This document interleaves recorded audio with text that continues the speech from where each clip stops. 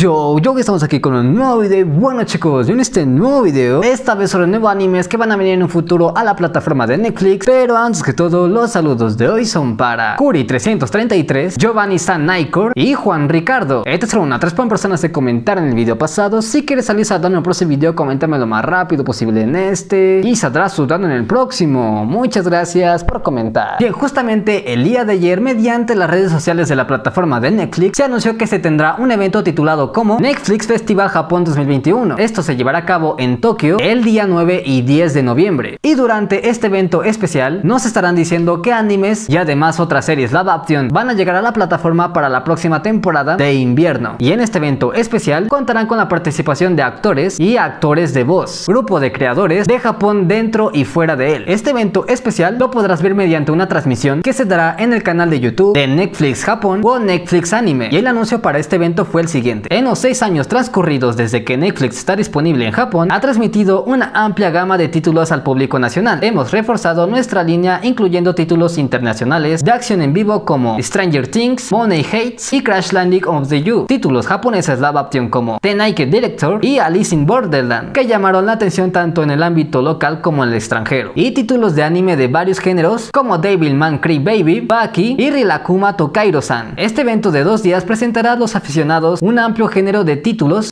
de estrellas de todo el mundo, títulos japoneses live action y anime, películas, series y programas sin guión, documentales y mucho más. Recordemos que actualmente la plataforma de Netflix está enfocándose muchísimo más en transmitir nuevos animes que van a estar en emisión en un futuro, o solamente tener animes que ya han pasado pero tenerlos ahí justamente en su catálogo, como lo hemos visto con Kimetsu no Yaiba y Komi-san, que se estará emitiendo mediante esta plataforma. Y esperemos que en un futuro cercano lleguen mejores títulos de animes que muchos conocemos a esta plataforma de Netflix, ya que básicamente creo que es lo que más ocupan, más que nada aquí en Latinoamérica, porque no mucha gente tiene la oportunidad de comprarse Crunchyroll o Funimation, y además esta no tienen una gran ampliación de catálogos de muchos animes que conocemos. Tienen, pero no demasiada. Mientras tanto, lo que vayan a decir en este evento especial lo estaré avisando rápidamente aquí en el canal, así que si no te quieres perder nada, te pido que te suscribas y actives ese botón de campanita para que YouTube te avise cada vez que suba un video. Pero bueno chicos, por lo menos es toda noticia que tenemos por ahora. Y antes de retirarme, te quiero pasar a recordar que ayer mismo subí el video sobre la prohibición de animes violentos y eróticos en el país de China. Si quieres ver aquí la tarjeta, solamente dale clic, te mostraré y te mandará automáticamente. Obviamente es el tu convencia. Pero bueno chicos, que ha sido todo. Espero que os haya gustado, que les haya encantado.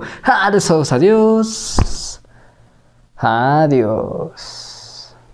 おやおやふろふろふれる頭ふよふよふわふわり飛び出すよふよふよふわふわふわふれる頭ふわふわふわわふわ飛び出すよおたんごれれの